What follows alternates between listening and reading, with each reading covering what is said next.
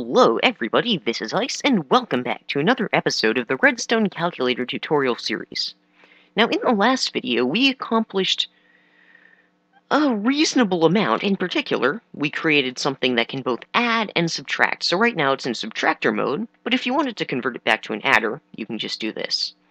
Now, hopefully you've sort of understand how addition and subtraction work in binary as of this point. If you don't, again, please leave comments. I'm always willing to help. So, that's that. Now, I'm going to convert this thing back to an adder because there is an important thing that I have to show you about this type of adder. So, the type of adder we've built here is called a ripple carry adder. And that name strikes hatred into the hearts of many supposedly good redstoners. It's not really that bad, but 1, 2, 3, 4, 5, 6, 7, 8, 9, 10. Yeah, that reaches. So, this is now a regular adder. So, the main problem with ripple carry adders is the following. Suppose we plug in a 15, 1, 1, 1, 1 in one input. So that, right now, will just go right through and give us 15 as an output, 15 plus 0. Now, suppose we wanted to add 15 plus 1, then what should we see? We should see all of these pistons go down and this one go up. Well, let's do that. If you look very closely, these go down one by one. This piston goes down first, then this one, then this one, then this one. And the carry ripples across, because when you do this, what you're actually doing is you're sending a carry down this wire. The carry is rippling across and activating these outputs one by one.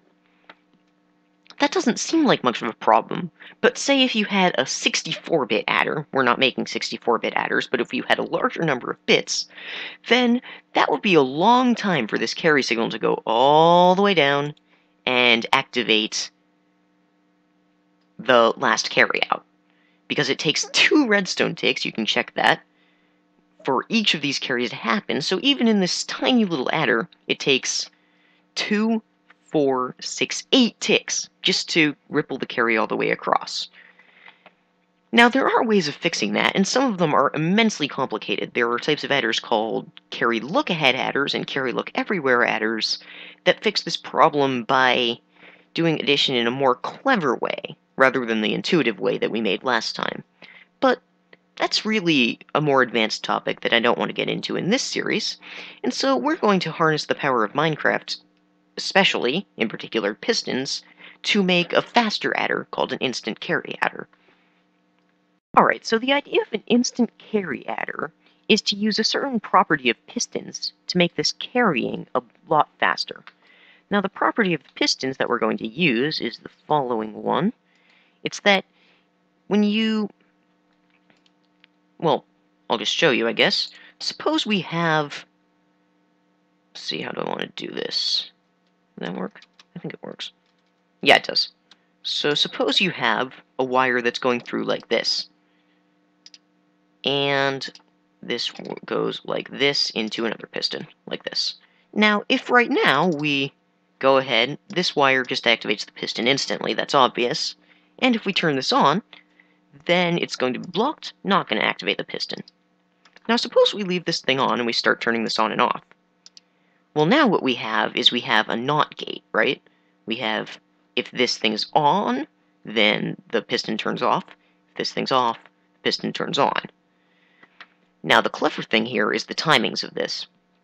When we turn this switch on, you can see that it takes a moment before this piston retracts. But when we turn the switch off, the wire will turn on essentially instantly and activate this piston at the same time I'm pressing the lever. And that's the principle of instant carry for pistons. It only works in Minecraft. This kind of adder cannot be implemented in real life, because in real life things aren't instant. But that property of pistons allows us to make an entirely new type of adder. So I'm going to show you how to do that right now.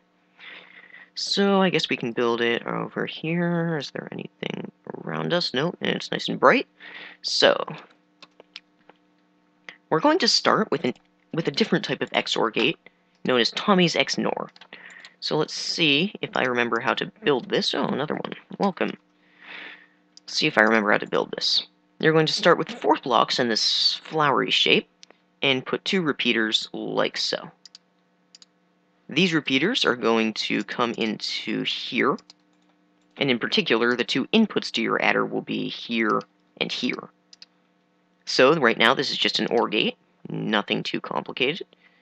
And you are going to place a block here and a torch here, I believe.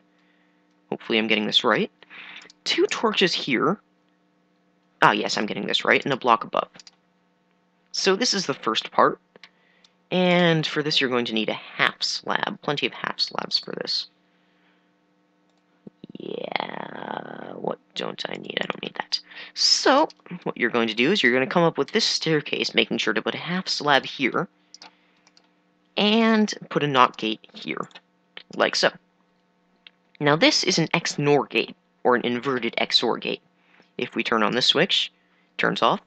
We turn on this switch, it turns on. Now you can check that this is absolutely the opposite of an XOR gate. In particular, if we put a torch here, it will act like an XOR. Now this is a famous Xnor design known as Tommy's Xnor, and we're going to use it in building our instant carry adder.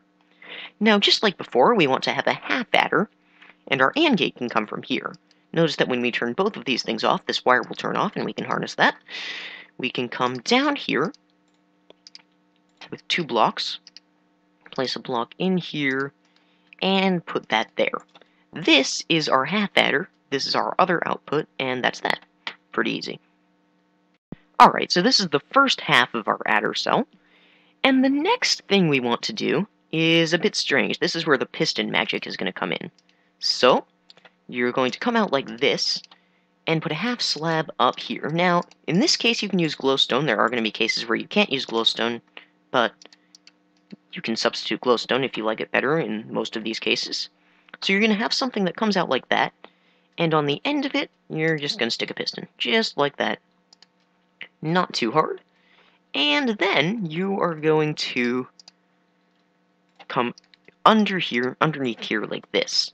Now this will end up being our carry wire that will carry the ones between bits. Alright. The next step is... that should not be happening. 1 second. Oh, okay, sorry about that. So you want to put a piston here, and up here, like so. Come in here like this. And you can just stick this like so. Now, what you're going to do is make this. You're going to have 2 half slabs like this. First one's going to have a repeater. This one you can't use glowstone because, well, clearly. This is going to come here like this. And now you can just come 1 block, 2 blocks, 3 blocks up, and now you have something that looks a little bit like this. So in particular, if we try this out, when we turn this on, we get an output. When we turn the other one on, the output turns off. So right now, this looks like kind of a ridiculous thing, ridiculously overcomplicated, but now we're going to make another one of these. So just make another Tommy's Xnor next to this. I'm not going to go through this again, and, well, I will see you in a second. Alright, so once you have another Tommy's Xnor, it should look a little bit like this. Now, because of staggering and because of the issues when we stack, we're going to have to make this second one look a little bit different. So what you want to do is you want to come up with a block like this, but instead of doing what you did before, you can just come around on the back like so. This leaves a nice snug hole for a piston to go in, and also there leaves a hole for a piston. Then you want to come up with another one of these things, and there you go, that's that. So now we have a 2-bit adder, except for the fact that this is not hooked up. So that's easy to fix. This is now exactly the same as the last one. You can just come up here,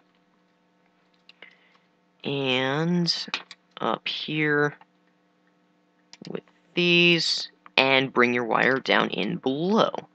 So what this is going to do is it's going to finish the next part of your instant carry adder. And now we'll be able to see kind of the concept of this thing. If we go ahead and we turn on one input, then we'll get an output. If we turn on both of these, then this should carry over. So let's see what should happen. When we turn this on, this Tommy's Xnor this wire will turn on, closing this piston and turning off this input. That's good. We also want the one to carry though, so this carry torch here will turn on and go directly into this one. So, just as expected, we get an output there. So that's pretty cool. But now we want to stack this thing over. And we're almost ready to do this. All we need to do is come in here, 3 blocks up, 2 blocks over, and a piston. Now this one isn't going to have any extra bit to cover it, so for now, you just want to put a lever here and turn it on. This is your instant carry adder, and now we want to stack it. Now to do that, it's a very bad idea always to stack these extended pistons. So first of all, we want to just de-extend all pistons. So get rid of these 2 bits of redstone wire for a moment, and now we can stack. So what you want to do is stack from this block in one corner, pause 1, oops, turn off caps lock so I don't embarrass myself, and this block, pause 2, and stack this over however many times you want. I'm going to stack it 3 times to get an 8-bit adder, since we had 2 bits to start with. Now you can go through, replace all these, and at the end you'll have this 1 extra bit, which now you can stick a lever on. And as you can see, I have screwed something up here. Oh, right. You're also going to need to place blocks here, here, and here, so that this doesn't mess up. So this is a working instant carry adder, and we can check it out. So let's do the same kind of problem we did before. If we turn on this thing, this is a 15, then this has just turned off these 4 wires, which has gone into here, and activated this. Okay, fine. Now you might ask, what happens when I turn on this lever? Well, first of all, this bit is going to be turned off immediately because of the Tommy's Xnor. But what this is also going to do is it's going to come down into this torch and around this carry line. Now, instead of having to take 2 ticks to get to every individual bit, this signal is just going to go through this torch and propagate all the way down as far as it needs to go until it's being blocked by a piston. Now what this will do is it will invert all of these Xnors and turn this bit on instead of these 4. So we can check that out. And it does it all at the same time since it's just transmitting down a wire. And that is the main concept of instant carry. Now where does the piston come into this? Well,